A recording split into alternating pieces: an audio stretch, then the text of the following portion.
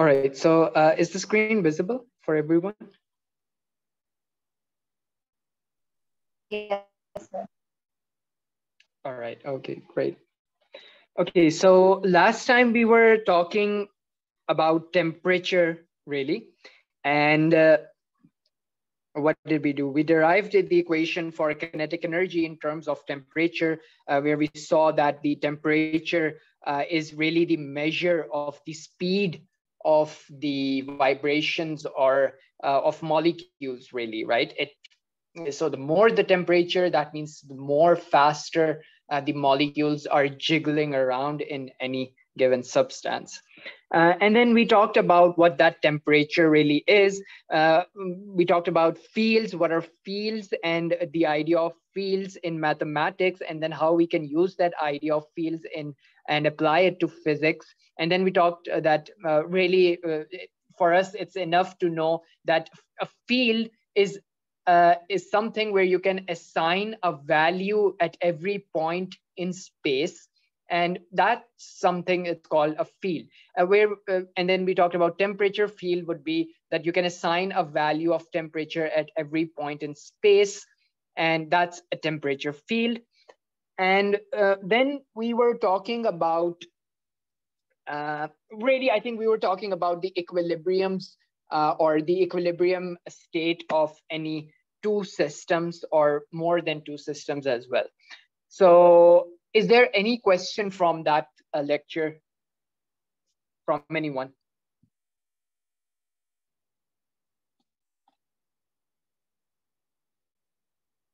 No questions? No, sir. All right. Okay, so if there are no questions, then okay, so we were talking about this thing, that suppose that I have a body A1, sorry, A, and another body B. Suppose they are at two different temperatures, T1 and T2. Now, what would happen if I bring these two bodies in contact with each other? At this point, they're two separate bodies. They're completely isolated. What that means is that there's no interaction between A and B at this point. But at this point, they're now interacting. And I bring these two bodies close together so that they can interact, or really they're touching each other right now. What would you expect in terms of temperature to happen in this case? Suppose, I'm going to give you an example. Suppose that this one, A is hot and this one is relatively colder, right? So you can say that T1 is greater than T2. So what happens if I bring these two bodies together? What would happen in terms of temperature? Anyone? Any guesses? Whether they're wrong, it doesn't matter. But any guess? Any prediction? The temperature of B increases, and I mean overall, it's like diffusion. Yeah, exactly right. So what would not happen is that T1 plus T2 is some new temperature. That's not going to happen, right? Because you don't add, temperatures are not added in this way when you bring them together, right? So this is something that will not happen. What would happen is that some quantity, which is called heat, I'm not defining heat at this point, but that some particular quantity would flow from this body B to A. And that's heat. It's energy. It's really energy. And that energy is known as the heat energy, for example, right? You can give it a name, heat energy. Heat flows from B to A. Sorry, my bad. T to B was cold, right? It would flow the other way around. It would flow from A to B, right? Because A is hot. Now, there is no such thing as cold is not independent from hot. Cold is just a result of less amount of heat present. So the only thing that really exists is heat.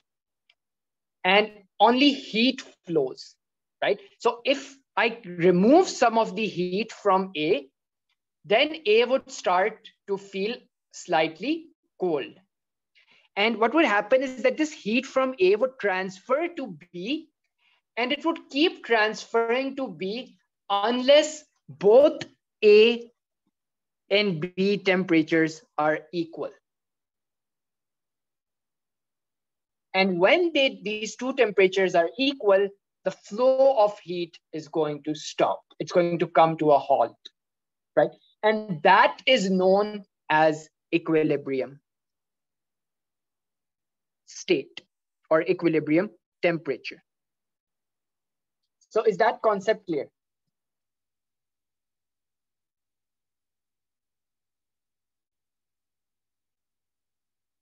Is the idea of heat and what temperature really is that clear? Yes. Okay, it's clear. All right. Okay, so the key point is, let me write it over here. The key point is heat flows, right? Heat flows. And that's just the key word that you have to remember, that there is no such thing, nothing other than heat. There's no really opposite of heat, and it's just heat. And if it flows out of some body, then that body becomes cold. And if the heat flows in some body, then that body becomes hot, right? So that's more or less it. So for example, if you have a room, inside a room, I'll just give you a small example. This is a room, and suppose the room is hot, right? And there is a bottle of, it's a very silly example, but there's a bottle of cold water, right? And this bottle is of cold water. Suppose, so why is it cold in the first place? Because when you put it in freezer or fridge, the heat flows from this bottle outwards, right? It flows out of this bottle. And now if I put this in a room which is hot, what would happen is that the heat from this room would flow towards this bottle.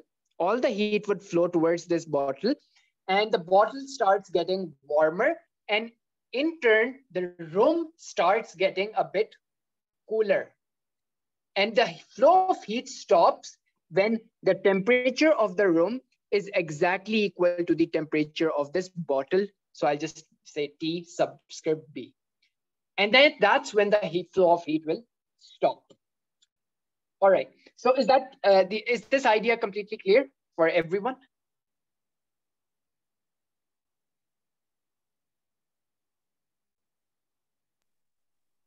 Yes. Okay. All right. Okay, good. So now let's talk. We have talked about temperature. We have somewhat of an understanding of what temperature is now. But now let's say that how do I measure this temperature? We have already said that it's okay, it's a number at every point in space. How do I measure this number? So we have to talk about measurement of temperatures, right? Okay, so we have different tools for that, and we can use different properties of substances to measure temperature. So for example, one of the things is that suppose I have a liquid, right? We know that when you heat liquid, of course, now we will just talk for some specific liquid. Water behaves very differently compared to other forms of other types of liquids, right? But in general, mostly what happens is when I heat a liquid, so in liquid, the atoms are slightly apart from each other, slightly, and not too further apart. And when I heat this thing, they start vibrating, right? They start jiggling around and they start occupying more space, right? Because when I give it more temperature, we already established that giving more temperature means making the atoms or molecules vibrate faster. If that happens, then what would happen? Then these molecules would start occupying slightly more space, right? And as I keep on increasing the temperature, they'll start, or suppose I don't keep on increasing, but at some temperature, they'll start expanding. And so the final result could be something like this, right? So now they're like this. This is not an exact picture, so I hope it's not confusing. But what I'm trying to tell you is it would expand, right? And the expansion is obvious because I'm heating the liquid and the molecules start getting up further and further apart from each other. And that's why it's expanding. Now you can use this property to measure temperature. And that's a liquid expansion technique, right? So you will need a liquid whose boiling and melting points are known. Now, boiling or melting or freezing point is, the name says it all. It's that value of temperature where something starts to boil, and boil is just, it starts turning, really changes its phase. Its state is changed from liquid to gas, right? Now, there are other forms of measuring temperatures as well. Another one is, you see some, I'll use the word EMF, and I hope that you're all familiar with this thing. It's like a potential difference. And if that potential difference is produced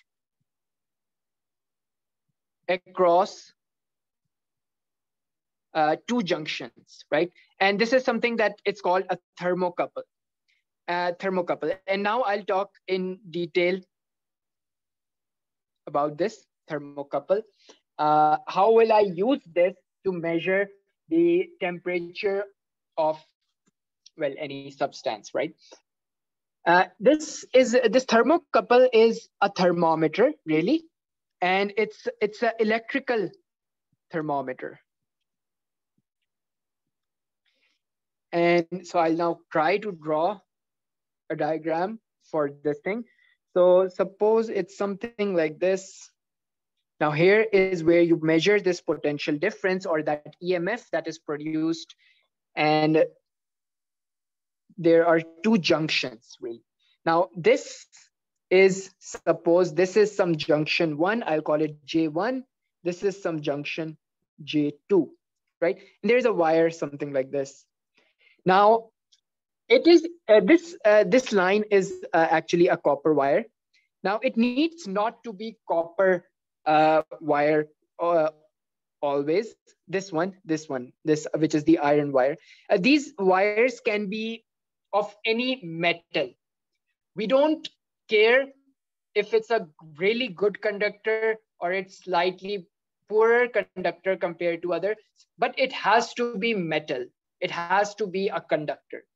Because how will we measure the temperature is, if I place this J2 junction, or let's say that this J2 junction is maintained at a constant temperature.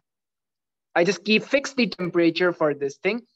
And whatever I want to measure the temperature of, I put this J1 in that material, right? So for example, this J1 is put into this material.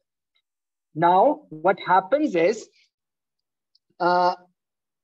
these two junctions, because they would be at different temperatures, right? So for example, suppose this is some temperature, let's just say it is fixed at 0. And suppose here we have some temperature, could be anything. We'll just take it 10 degrees or whatever, right?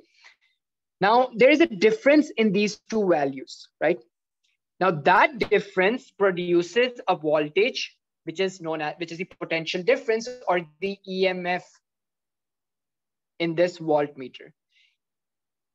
When that happens, when the EMF is produced, it is measured by this voltmeter, really.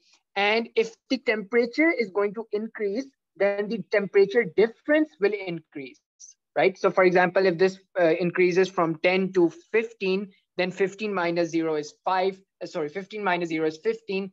And the difference has increased. Now, when that happens, it gives a rise to some potential difference. And so if the temperature is going to increase, the voltmeter reading is going to increase as well, right? And that's how you can measure the temperature difference by using a thermocouple, right? And it's an electrical thermometer. So are you following along? Is it clear? Or if you have any questions at this point, feel free to ask me, right?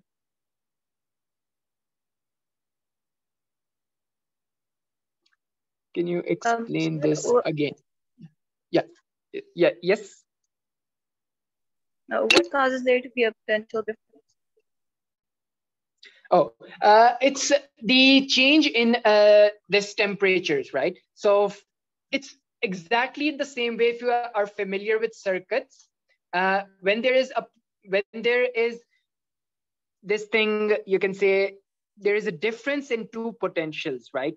We always in physics we care about the difference in potentials. We are never concerned with the potential at some particular point, because we want its potential is really a relative quantity, right? In the same way, this temperature difference behaves as a potential difference.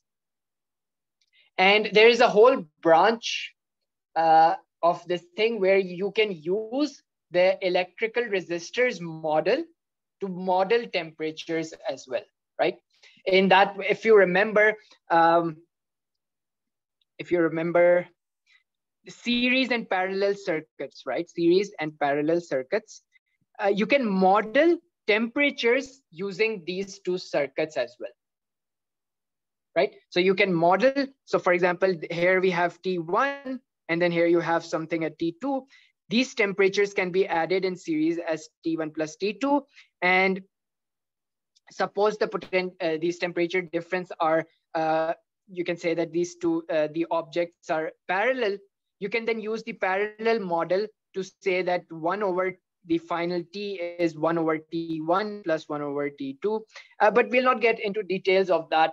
But you can use this electrical resistors model to model temperatures as well. And in the same exact way, this potential difference, really, which is the temperature difference, produces this EMF or voltage in this voltmeter. So whenever there will be some difference in potential, you will observe the needle on this voltmeter to move, right? It would give you some value. If suppose that these two junctions were at the same temperature, suppose that this is at 10 and this one was also at 10, then no potential difference will be measured, because there is no difference, right? 10 minus 10 is 0. There is no difference. Difference vanishes. And so the voltmeter would not give you any reading. So do you understand how, if I have a potential difference, I can measure that there is some change in temperature between these two junctions, where one of the junctions is remain at some constant temperature, which we use to make a relative measurement. So relative to J2, the junction J1 has this temperature, right? So in that way, you can tell what would be the temperature, right? Would it be 10 degrees, 15 degrees, or whatever, right? So for example, if you know the temperature at J2, then all you have to do when you get the reading on this voltmeter, you just, the difference, you'll get the difference. So I'll use TD, and that would be T at J1 minus T at J2. This, you would get the reading from the voltmeter. T at J1 is unknown. You have to find that. And T at J2 is a known temperature, right? So this is also known. Then the only unknown is this thing, and you'll rearrange the equation and you'll find the temperature at junction 1. Is that clear? Yes. Sir, does this have anything to do with the average kinetic energy of the particle? I mean, it does, right? It's related to temperature. Of course it does. Because yeah, exactly, right? Because you're talking about temperatures, and so yeah. All right, so clear for everyone?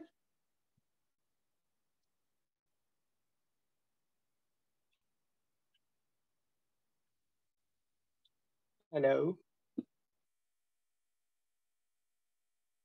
Okay, I'll assume that this Yeah. is clear for everyone.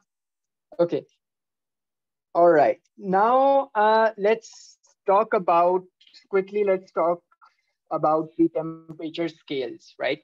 And we'll talk about the thermodynamic temperature scale, or it's also known as thermodynamic, or it's named after a scientist, or and this is also a unit that we use to write down the temperature. It's Kelvin, right? Kelvin temperature scale. And we have written all our laws of physics in terms of a Kelvin temperature scale, right?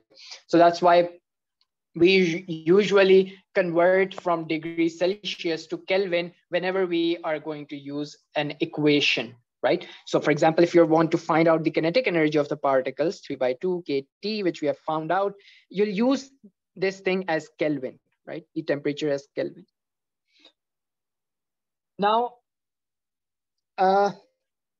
to make a temperature scale, you need 2 points, right? And those 2 points are the boiling point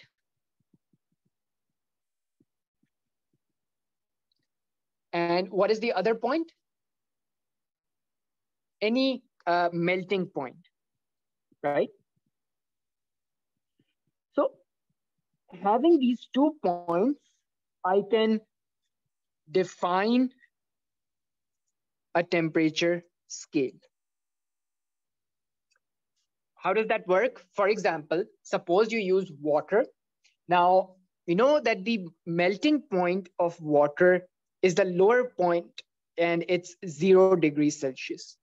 The boiling point is 100 degrees Celsius.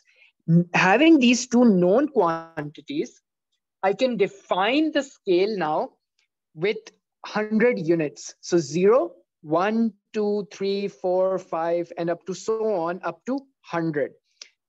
And dividing these 2 points, 0 to 100, in equal parts, which in this case would be 100 equal parts, I can define a temperature scale, right? So now we can define this temperature scale in terms of kelvins as well. And I hope you all know how do you convert from degrees to kelvins and then get from kelvins to degrees Celsius, right? There is this relation which is known as temperature in Kelvin is equal to temperature in degrees centigrade or Celsius plus 273, I think that is 273 point something, 273 point, I think it's 15. Now, if I have any temperature in degrees Celsius, I add this thing to that and I can go into Kelvin units, Kelvin units. Okay, there are two things that you should also know, and those are absolute zero. Absolute zero. Anyone has any idea of what is absolute zero in terms of temperature? Or you can talk in terms of energy as well. Any idea?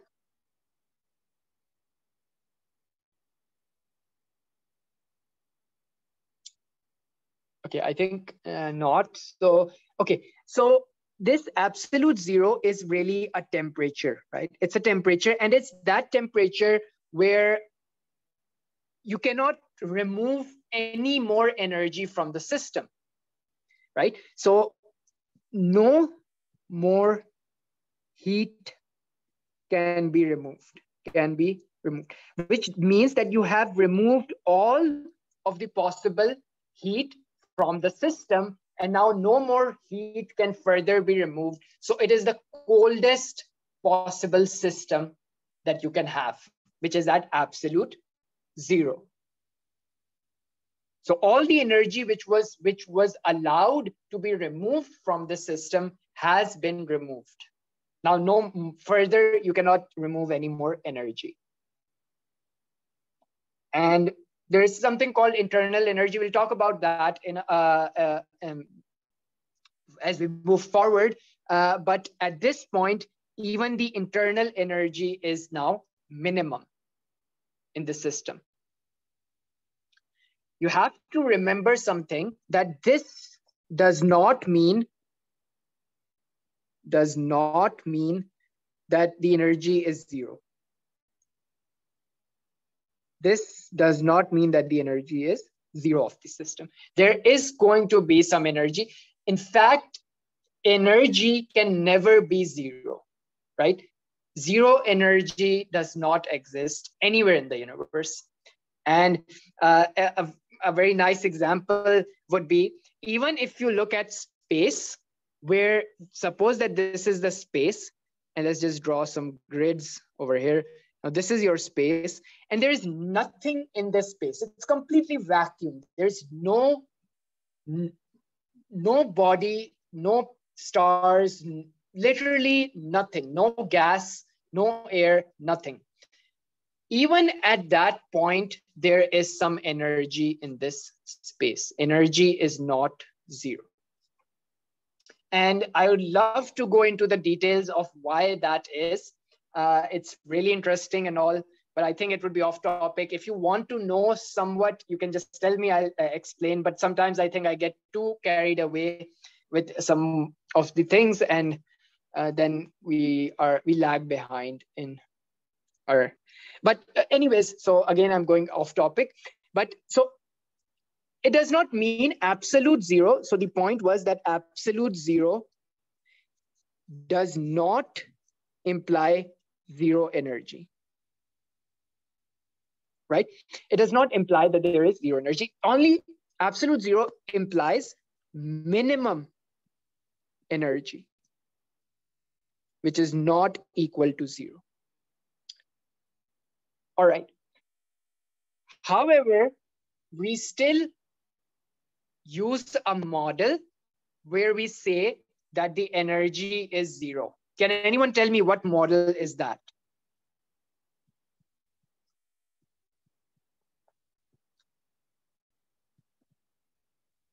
Anyone? We use a model of a gas where the energy is zero. We say that the energy is zero. Yeah. I mean, yeah, but it's not really. How can you model a gas? We can say we have been discussing that model since we started the chapter. The biggest hint that I could give.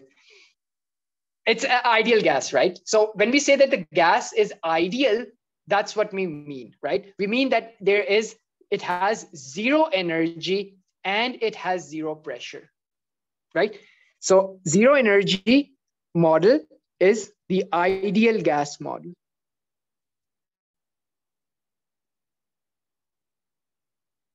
Right? Which follows this equation, PV is equal to nRT, the equation of state for ideal gas. So the point here is that why do we say that this is an ideal model, ideal gas model? This ideal implies zero energy. Or what that means is that it can have, or it is at 0 kelvins, which is minus 273.15, but let's just ignore that, degrees Celsius, right? So that's what it means when you say that I have an ideal gas model. So that's absolute zero.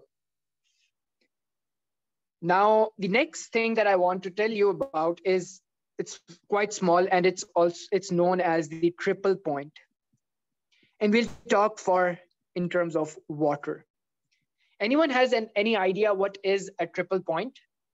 What do I mean when I say triple point of any substance, of any liquid, for example?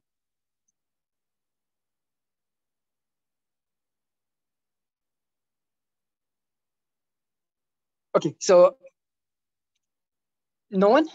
Any guess? Is it that point where a substance isn't all three?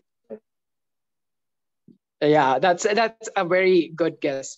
So you can get that from the triple, right, in this sentence, triple point of water. So it's actually it's a temperature. It's a temperature, and at this temperature, for water,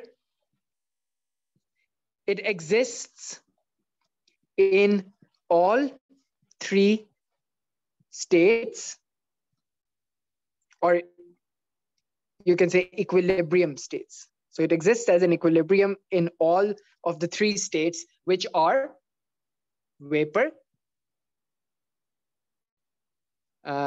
liquid, and what would be the other one? Is solid, right? Of course. At this specific temperature, which is the triple point, and I'll give you the temperature as well. This temperature is T is equal to, it's so close to zero that it's 0.01 degrees centigrade, which would be 273.1. If it's 5, then here I'll have 1.6, right? Kelvins.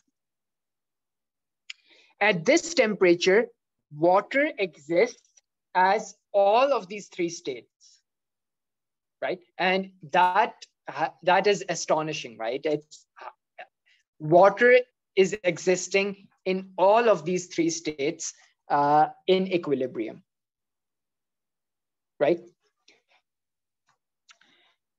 All right, so is this clear? Yes. Any questions up until this point from anything that we have been doing so far?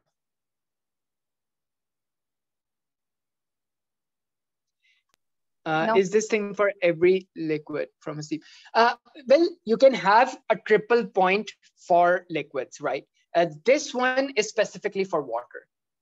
This one is specifically for water, but you can have for a different for multiple liquids, right?